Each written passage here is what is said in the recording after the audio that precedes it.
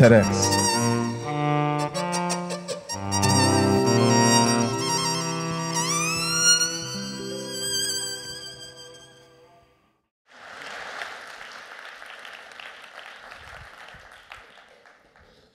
Hello.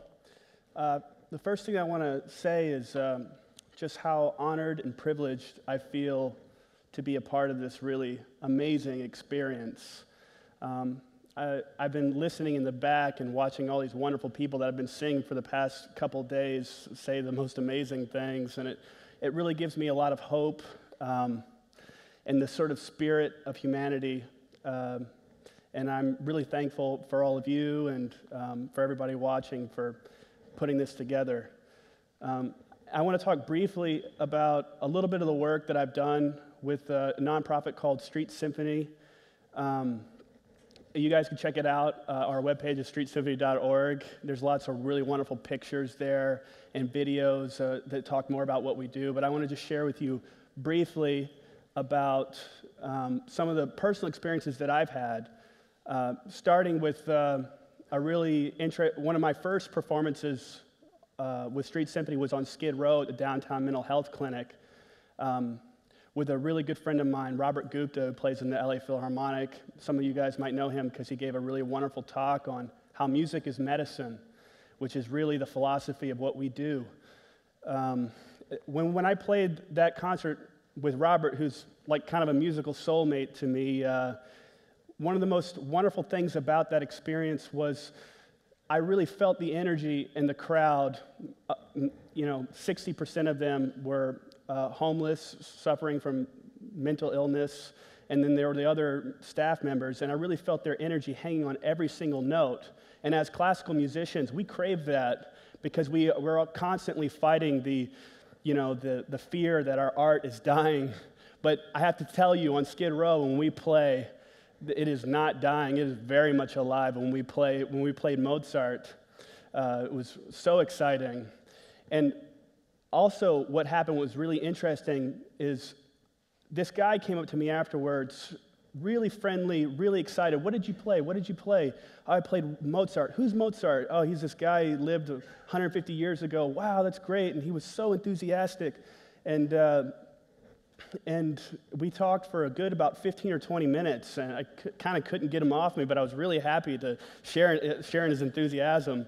But one of his caseworkers came to me afterwards and said, that guy hasn't really spoken in this place for the 6 months that we've been working with him. He's just been sitting quietly in group therapy. He has a really severe social anxiety disorder, and he really struggles to communicate with people. And I've never seen him open up like that. And I was like, wow, what a miracle the power of music can have on people. It can really bring people together and create communities where communities normally wouldn't be created, like members of the LA Philharmonic are really the highest social status symbol, connected in the most human way with people on Skid Row.